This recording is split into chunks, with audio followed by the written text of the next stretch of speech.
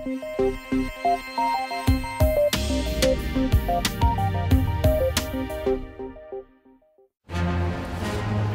kind of spacesuit will an astronaut wear on Mars? In order to prepare for a future human mission on the Red Planet, scientists are holding tests in order to figure out how to live in near isolation.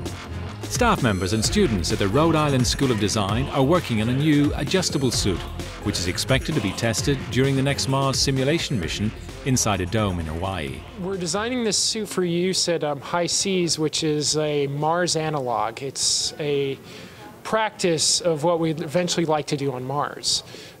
What the suit will do is to help the simulated astronauts there more realistically do their extravehicular activities, or EVAs. We're going to turn the blower on. Angie Stewart was the Chief Engineering Officer on the last Hawaii Space Exploration Analog and Simulation, High Seas, a year-long simulation mission which ended in August. Beyond the technical aspects of the spacesuit, he also found out new important elements.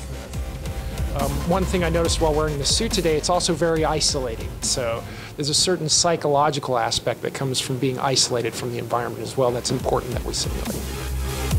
Real spacesuits are designed to work in zero gravity. For this reason, they are too heavy to use on an Earth environment, as the NASA-funded Mars Simulation Dome in Hawaii.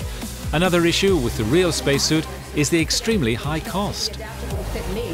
Even people inside of NASA can't routinely get access to a real spacesuit sometimes. Real spacesuits are millions of dollars a piece. So we really were trying to create something that was affordable. This spacesuit that we built is roughly $10,000 in materials and equipment. The next simulated mission is scheduled in early 2017.